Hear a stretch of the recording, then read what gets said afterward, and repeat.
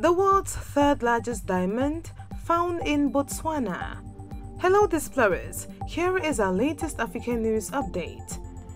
Botswana's diamond producer, Botswana, on Wednesday announced the discovery of a 1,098-carat diamond in the southern African country, the third largest of its kind ever found in the world, it claims. The stone, discovered on June 1, was shown to Botswana President Mogwitsi Masisi in the capital Gaborone. It is believed to be the third largest of its kind found on the planet, said Lynette Armstrong, the director of Botswana, jointly owned by the government and South African diamond dealer De Beers. This discovery brings hope to a struggling nation, she added.